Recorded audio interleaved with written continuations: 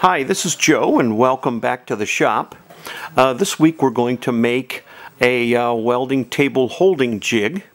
What I have here is a dial indicator magnetic base, 36 inches of drill rod that's been threaded, and I have a 24-inch piece of drill rod that I'm using as a cross piece of carbon steel welded to a small set of vice grips.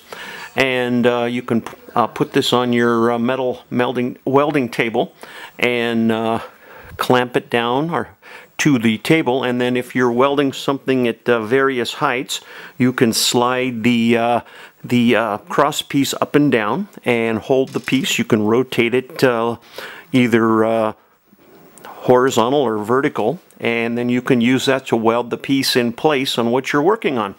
So let's head over to the lathe, and we'll do some turning and threading on the rod, and then we'll go over to the welding table here, and then we'll show you what I did and how to put it together. And again, this is a very short project and only took about an hour.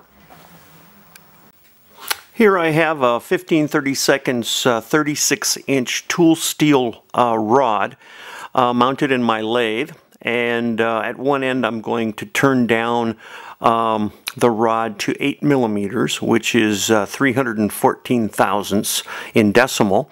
I won't do it all on camera. I'll just take a few cuts, and then when we get down to threading, then I'll, since my lathe can't do metric threading, I will use a die to do the threading. So let's get going and do some turning.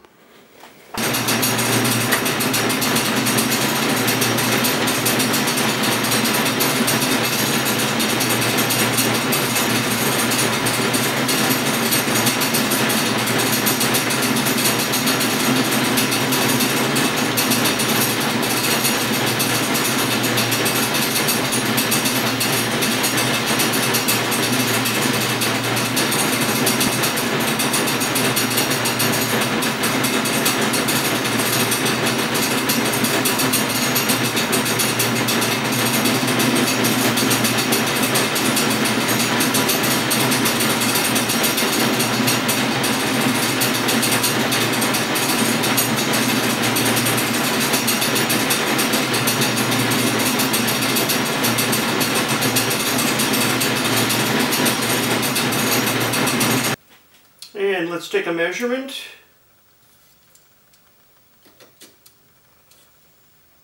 Okay, we're about 408 thousandths. We have a little ways to go. What I'll do is I will turn the rest of this off camera.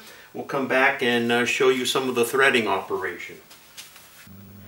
My lathe tapping holder is too small for this tap. So unfortunately I had to start it using the tailstock pushing on the tap to try to get it as straight as I could, and then I'm manually tapping it with a tap handle or a die handle. So not ideal, but I'm hoping it will work. Let's watch for a few minutes, and then we'll finish the rest off camera.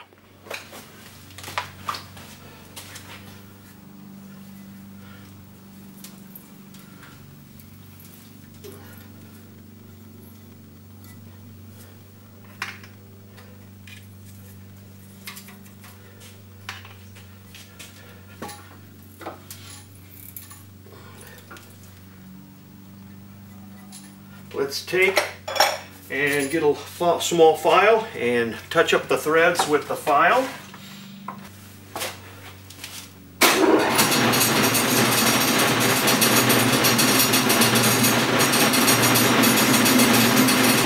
And then we'll touch it up with a little Scotch Brite.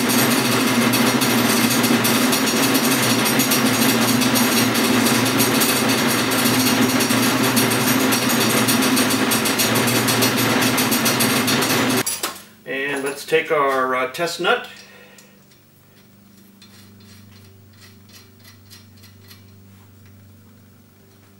Perfect amount of play.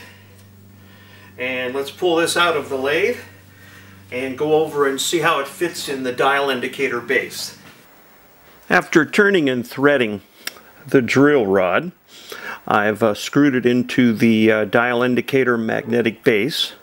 This is an El Cheapo one I picked up from Harbor Freight Tools. And what we're going to do now, I have a piece of carbon steel here, and I've prepped the steel rod and ground away the galvanization on the small set of vice grips, and I'm going to weld that, and then we can screw this into here and use it as a holding fixture when welding.